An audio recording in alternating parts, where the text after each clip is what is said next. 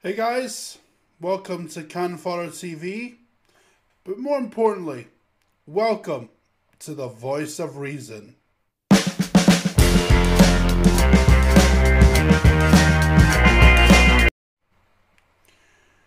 Nostradamus is back, bitches.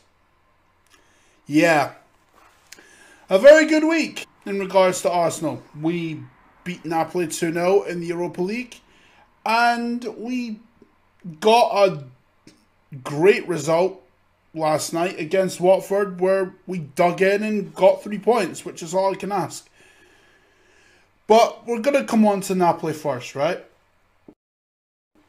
What have I said from the minute that we drew them?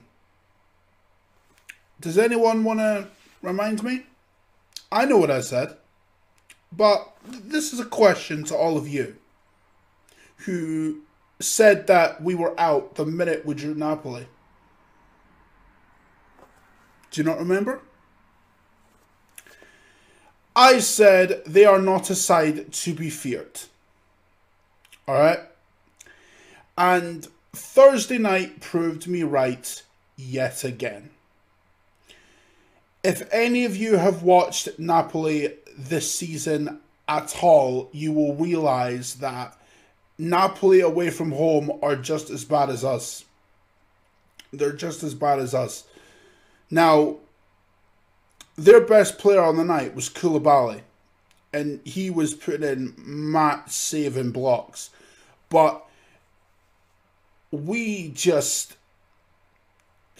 started so quick that Napoli just couldn't deal with it. And in the end, that's what it came down to. 2-0 up at the break. And that set the tone for the second half. And truthfully, if any one of us would have taken 2-0 in the first leg and having not conceded an away goal, any one of us would have taken that. If you say you wouldn't have taken that and you wanted more, then all right, fair enough. I get the whole, we should have scored more, but we kept a clean sheet and we didn't concede an away goal. Like, I'm just at the point now where Arsenal fans just love to have a bitch and moan for no reason. So it is what it is, and I'm looking forward to Thursday night when we play them in Naples. So, yeah, I mean, if we get a goal in Naples, then that pretty much seals it. So, and I don't see us conceding 3 goals in Naples. Although, that said, I didn't see us conceding 2 goals at the Emirates against Ostersund last year. So, touch wood a little bit. But, you know what?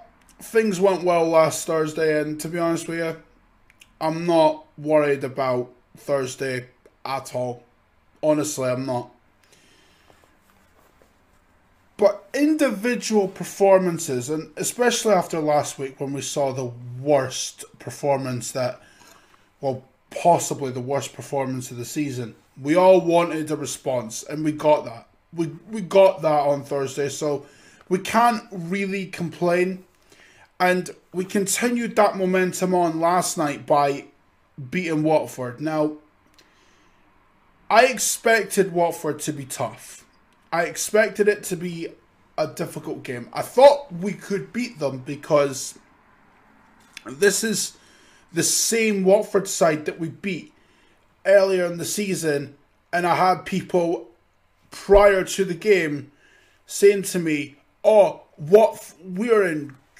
we're no good away from home. Watford are going to do us and stuff like that. I mean, first of all, we beat the same Watford team at home. But why should we fear Watford exactly?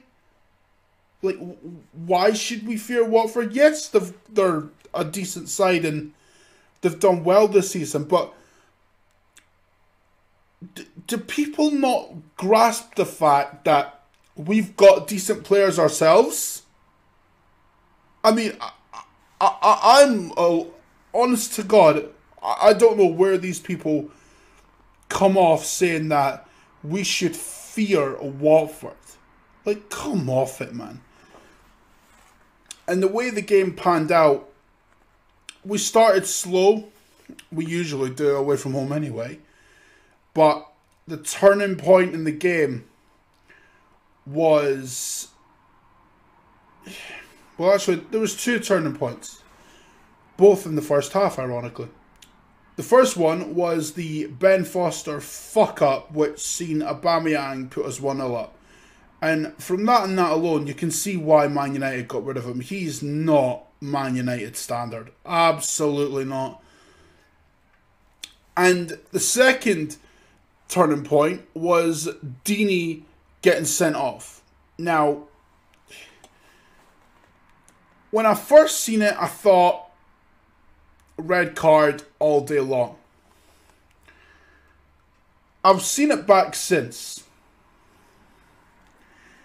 And I think if that was any other player on the pitch other than Torreira, I think it's a yellow card and nothing more is made of it. Because Torreira is... Well... Torreira's quite a small guy. Like, he's no mountain, but he's a nippy midfielder. He'll terrorize you like from beginning to end. But it looked like Deeney elbowed him in. It looked like he elbowed him in the face because of how small Torreira is, but that wasn't the case. That wasn't the case. If anything, it was more, a forearm, a slight knock of the forearm, if anything. But, listen, I'm not going to complain.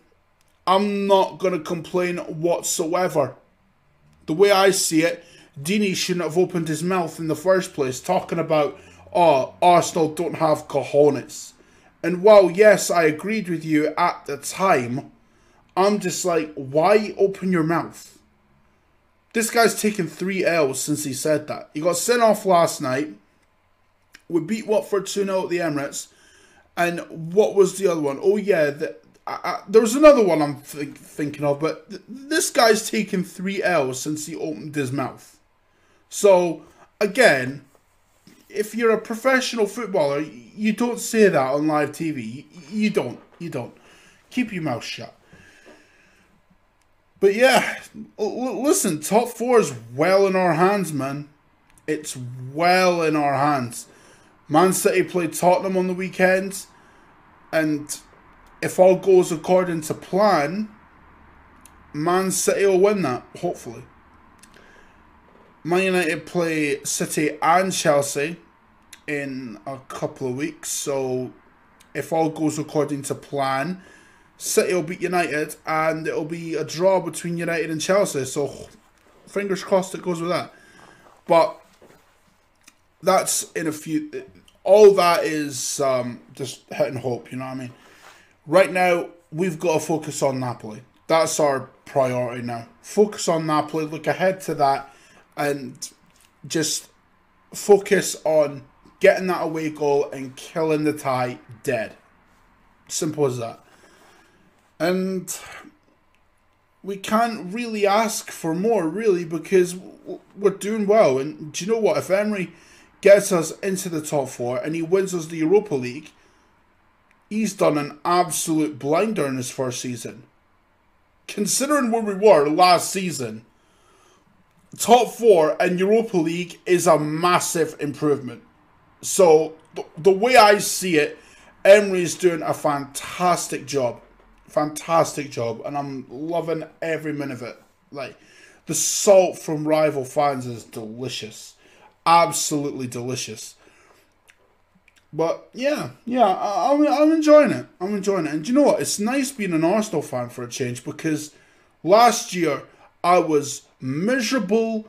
I was pissed off. Now, not so much. Not so much. In fact, I'm more positive than negative now. I know. Makes a change, doesn't it? But anyway, hope you guys enjoyed watching the Voice of Reason. A little bit shorter than usual, but you know what? I'm knackered from work, so hopefully that doesn't down it too much. But until next time, I'll see you guys in a bit. Take care. And peace.